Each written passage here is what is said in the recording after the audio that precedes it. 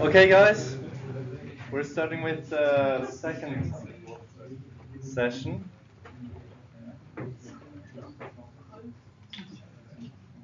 The second part of our tutorial is about the modulation strategies for dynamical systems, and this is specific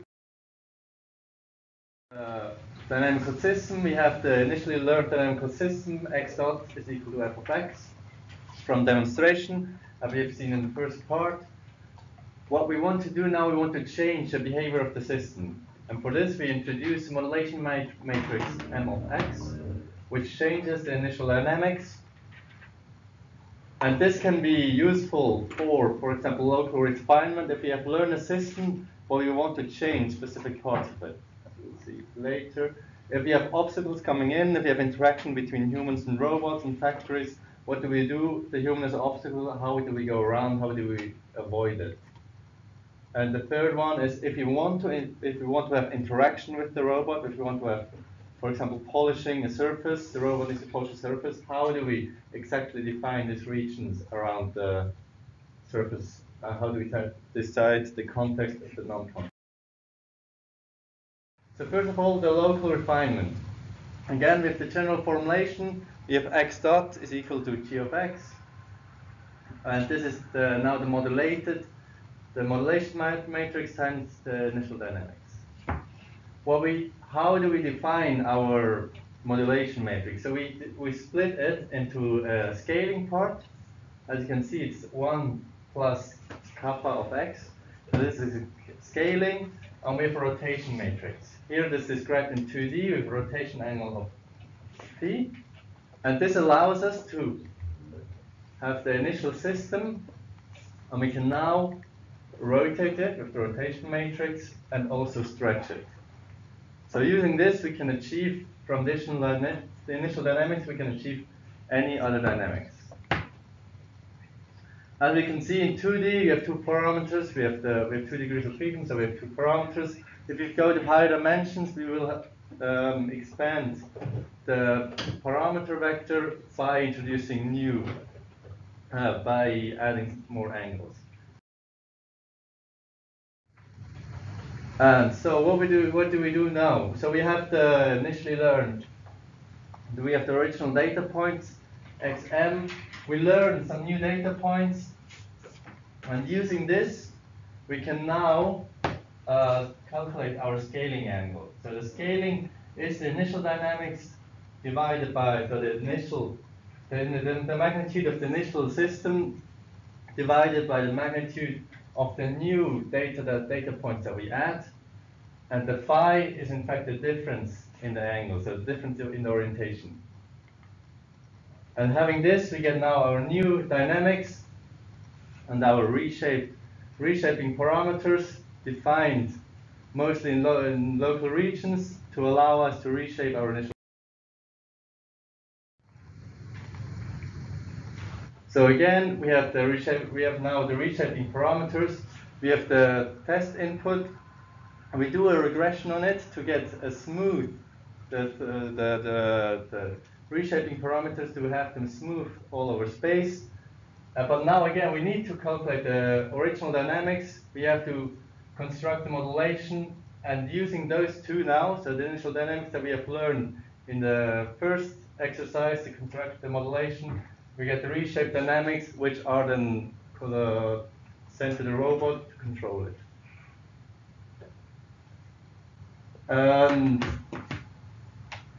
So the dynamics, if it has the following properties, if you have attractor, we have limit cycle or multiple attractors in the original dynamics, it should stay also in the reshape. So we want to keep those dynamics. We want to keep attractors, we want to keep limit cycles. They can be changed slightly, or we want to keep them in the region. This looks like, so we have the original training data as you've created some before. We do the sets model on it, and we get now our dynamics. And what we can see now here might be that we're going up here, but we might want to stay down. And this might be a handwriting of a letter set that the robot should perform. and the angles are not, so the edges are not good enough. How can we improve that now? Because you can see there it goes up. This is a bit all too round and wobbly. You want to improve it, and for this we draw one reshaping line here to guide all those trajectories, to guide them down, and we show it again to the robot that the dynamics should be a bit straighter up here and edges should be a bit better. And now we apply the reshaping algorithm, and as you can see in red we have marked the region where it's actually reshaped. That gives us an indication about the magnitude and the angle which is applied. And what we see now, if we go to, the N is now coming down much better. So it's coming down before, and the edges here are again reshaped and improved. So if you compare again to the initial dynamics, we see we have a better performance of the system by applying this local modulation of the space for reshaping. The second approach. So now again, what is the task? We want to have obstacle avoidance. We want to modulate initial learned dynamics system such that the algorithm is closed form and computationally inexpensive. This allows us to have dynamic adaptation to disturbances. So when the obstacle comes in real time, you don't want to have any penetration or touching of the obstacles. This results in the normal velocity towards the obstacle always needs to be 0. And we want that the convergence region needs to be maintained, so we want to have the starting and the stop point that need to be maintained. As we can see, we have a robot acting here, grabbing something from the conveyor belt. It has a smooth path, it goes to the, so here's the starting point, and if a human comes in, it needs to go around, but we don't want to stop the system, we want to continue going. This is an important part. So again, we have this initial dynamical system, now it's a linear one. So we have this f of x at the point which we evaluate, and we're going to go to our attractor. We now apply our modulation matrix because an obstacle is coming in. And our modulation matrix is divided into two parts, a matrix, eigenvector matrix E, and the eigenvector matrix E decomposes our initial dynamics into a normal and tangent part. So we apply this. To have a normal, because we're in space, there's not really a normal, so we introduce distance functions which calculates the distance, and we get the normal and the tangent with respect to this distance function, which can be evaluated anywhere, and is a smooth function. So we get now we have this, we evaluate the normal and the tangent, the normal in red and the tangent in green. And we have the second part of our modulation matrix, which is the eigenvalues. The eigenvalue matrix, which applies now, we have decomposed our initial vector with the eigenvector matrix. And we stretch it now, or we can stretch it in either way. So how do we do that? What do we want actually? If we remember, we don't want to touch the obstacle at any point. So we want to compress in normal direction. It means that the first eigenvalue is always to be smaller or equal to 1. And we want to have stretching in tangent direction, so it should, if you can imagine, it should actually go around the obstacle. So it has to speed up in tangent direction. Means that all the other eigenvalues need to be larger than 1. Furthermore, constraints are, if you're very close to the obstacle, we want to have actually the maximum. We want to have 0 velocity in normal direction and the maximum in tangent direction. On the other hand, if we're very far away, we don't want to feel the obstacle at all. We want to, meaning that we don't want to have any effect, all the eigenvalues should be 0.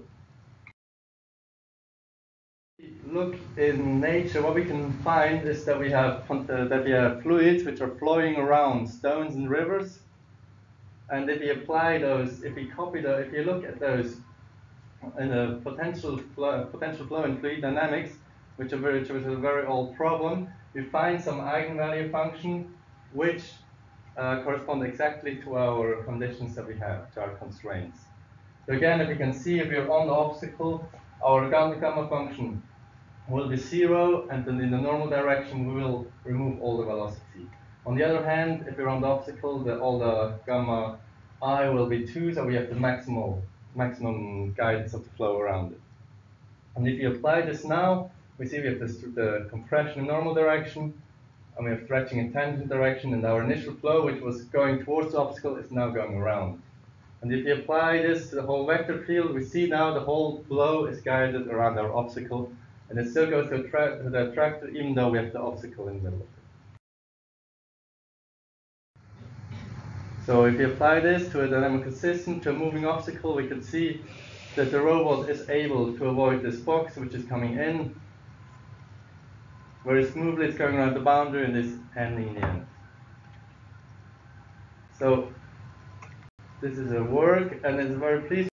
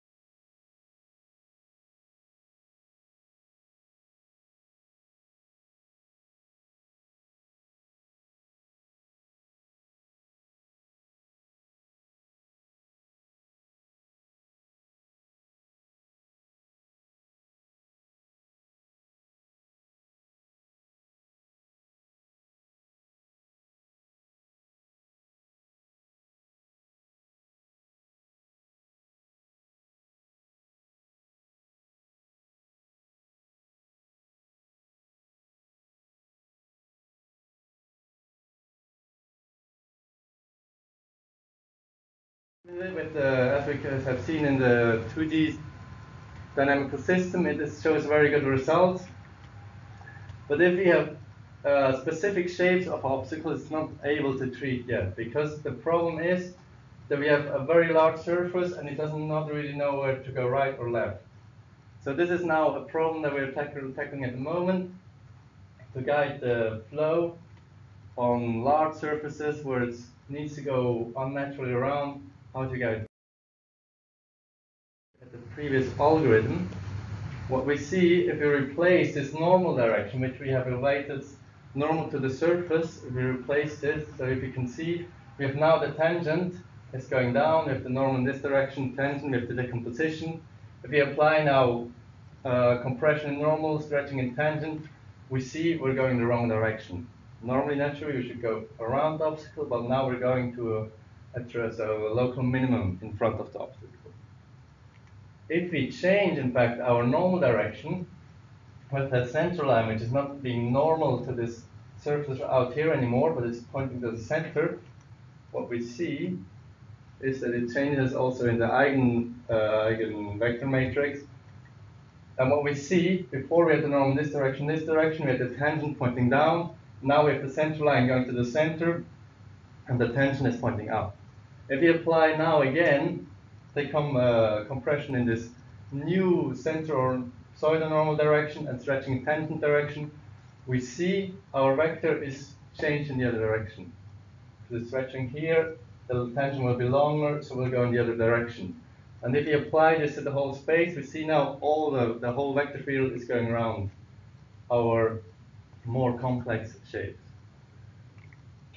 And an important thing to notice, our matrix E is not orthogonal anymore, but it needs to have full rank to apply this composition. And to have full rank, we need to have all tangents. Tangents, they will have full rank anyway because they will be orthogonal to each other. But the center line C needs to be different from the tangent. So our center or our reference point, in fact, needs to be somewhere inside the obstacle and not on the boundary or outside of the obstacle. And then it works. If you look now, what obstacle shapes can our new algorithm actually tackle? What we see, we actually have already seen, we have concave obstacles where it goes around, and with respect to our center point. In fact, we can change our reference point in the center to be anywhere inside the obstacle. And as you can see, if we change it to somewhere else, the flow will be split somewhere else, but it will still have full convergence to a tractor.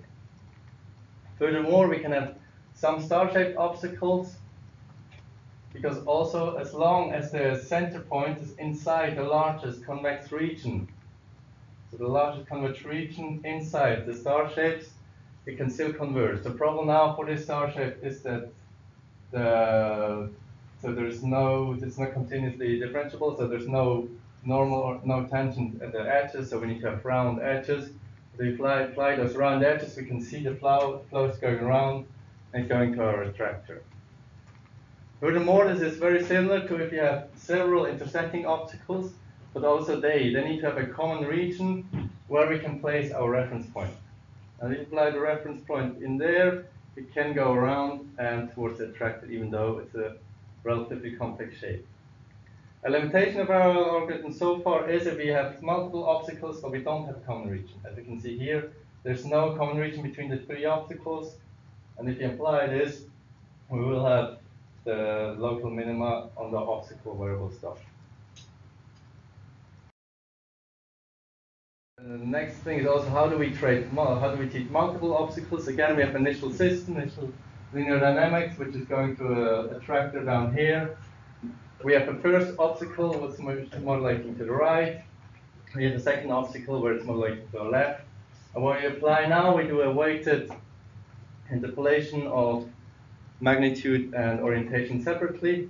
As you can see, we get the orientation. We take a weighted mean of the orientation, which is giving these two vectors in the middle, and now we take the mean of the magnitude. We will have final dynamics, and we also can apply this to the system, and all vectors will go around the obstacles. Moving obstacles, so we will place ellipse, so we will place shapes on those moving obstacles. We will have a robot, so it's a simulated robot down here, which needs to go to a tractor on the right top right. How can I cope with it? We do it by partially moving in the frame of reference, only when the obstacle is moving towards us, so that it's never going to penetrate again. So again, placing the ellipses, which will be moving. We have the robot, which is going to start moving, and the shapes are coming together.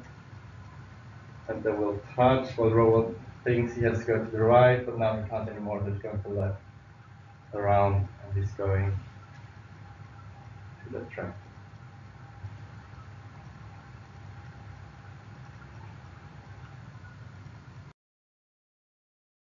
And so far to the obstacle avoidance and local modulation. Yes? The point, the breaking point in the previous is that what made the robot to come back? Because the robot went and he got trapped between the two obstacles. I can't show it anymore, but it's so the two obstacles were coming together, and as long as they're far away, the reference point of each obstacle rests in the center of the obstacle. And then once they have an intersecting region or they're coming closer, as they're coming closer together, the reference point will move towards this common region. And once they're intersecting, you will notice there's no way to go anymore, and actually the modulation is guided in your other direction. Other questions? Good. Then we'll hand on. So,